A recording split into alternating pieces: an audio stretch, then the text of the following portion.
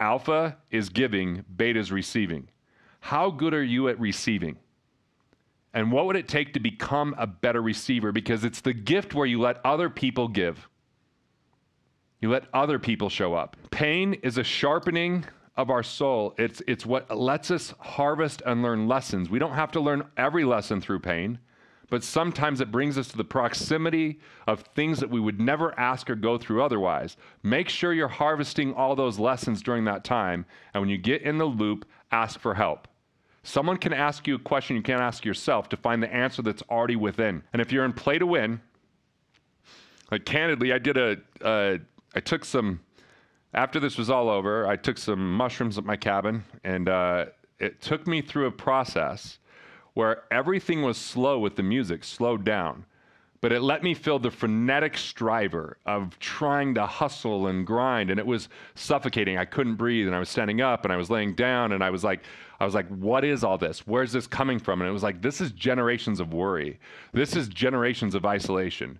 This is the wrong process for far too long. This is holding on to things and resentments, and this is lack of responsibility, and this is where you don't fully accept and love yourself, and this is where you judge yourself for the mistakes, and this is where you still want other people to do things that they didn't do, putting your agenda on them. And I was like, oh, there it is, an agenda. An agenda society passed down to me that I thought would make me more lovable, and it turned out it made me more difficult to be around. And so I'm working on how can I have less conditions and unwritten expectations and listen? How can I be more in co-creation rather than frustration? Where can I speak up when it's inconvenient, but it's required for the growth of both parties? And maybe the hard things to speak up about are lessons for you and the person you're speaking to, not just you. Maybe you've got the key to show them something. You know, like they say in Spider-Man, with great power comes great responsibility. The problem is if we're too busy in resentment and frustration and anger and pointing out problems and complaining and difficulty and all that, we lose our power and we lose our peace. Money Unmasked came out, and I've never been less in pain about a book launch and more excited about a book. That's a strange phenomenon for me. And what it showed me recently in the frenetic nature of everything's slower and I'm running was I've just been a master at creating artificial deadlines, artificial timelines that nobody cares about but me. And then I want other people to care about it, and then we're all in stress because I invented some deadline. And so October 3rd comes, was it October, what, I don't even know. Yeah, October 3rd comes and Money Unmasked comes out. And I'm just like, I had my friends in town. I was like, we're definitely not going to push to do a big launch for October 3rd. Corey's baby's coming. I'm like, even if we do this after we have the basic website done. We have things happening in December for financial advisors. But I'm not like, in the past, I would be hitting the phones. I'd be, exhausting myself. And I've just let it breathe. And by letting it breathe, we're going to be fine. It might be a little bit different timeline. I still think it's going to be the biggest financial book of all time.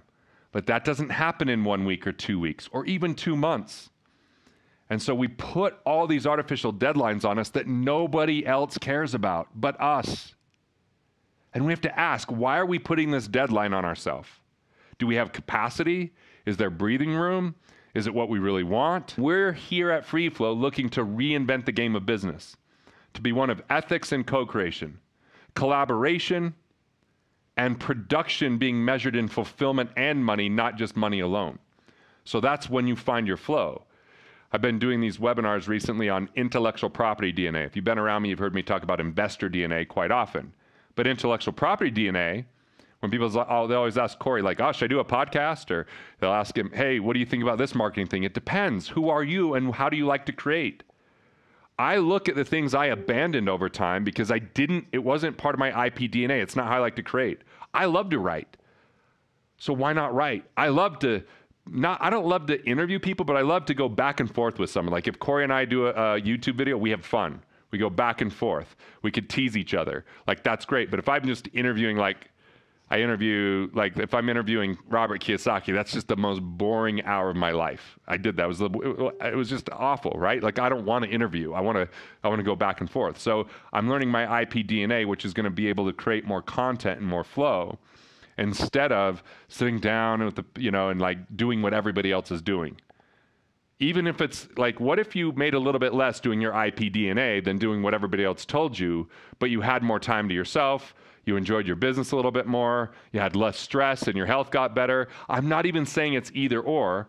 I'm just saying that we get so stuck in society telling us what to do and what's important, and what everybody else is doing is what we should copy. And if we check the boxes, here's the deal. You check the boxes and you get disappointed because you find out if you didn't love the work, if you didn't design a game worth winning, that it's all losing in the end.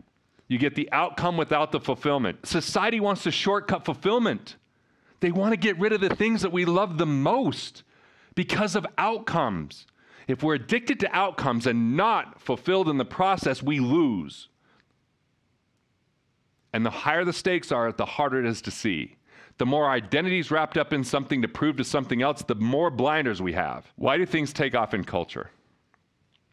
Why do things take off in culture? And there's so much unresolved emotion that humanity has. Unprocessed, unrecognized.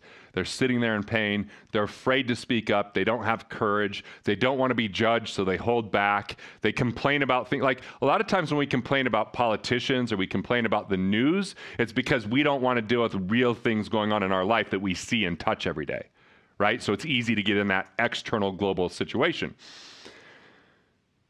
And this is how I feel Money Unmasked is what I'm going to unveil here is there's things in that book that are bold and important that people haven't said, but they've thought. And the way it takes off in culture is when it's been given voice to the unspoken and the voiceless. And so as you're creating your business, as you're creating your tribe and your community, the more you can see and hear them and get deeper with them to know what's really at the core, the more you'll speak into the culture, and culture will take it over and do it with you. So it's not just about effort. It's about boldness. It's about courage. The people that we admire the most, I think, are the most vulnerable. They share so much of their life that they feel so real.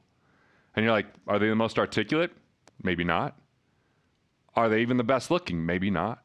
Are they the smartest? Definitely not, because sometimes intellect gets in the way of authenticity. So what happens when you give a voice to the voiceless with your business is people feel seen, felt, and heard. And they want to be around you because you show them a part of themselves that no one else allowed them to see. So today's topic is not really about pain, it's about intimacy. And the more intimate we could be with each other, where we're sharing the things that nobody else talks about, and we're willing to open up about the struggles that we've had or are currently having, or the losing games that we played or that we're currently playing, or the fears and inadequacies. Yesterday, like I think it was the first time on a discovery session I said, every time we go into an immersion, there's moments of doubt that I have of what if this is the time I can't do it? Like I have someone I'm really close to that's like, I really am messed up with my money map. I'm wealthy, but I feel broke. And I'm like, man, what if I can't get her there?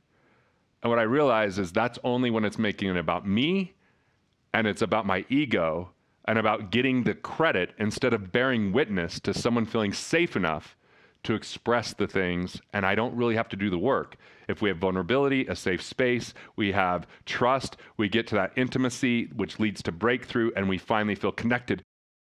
Hey, thanks for watching. I appreciate it. And if you're enjoying these videos, well, there's good news. More where that came from, so go ahead and click through and watch the next video now.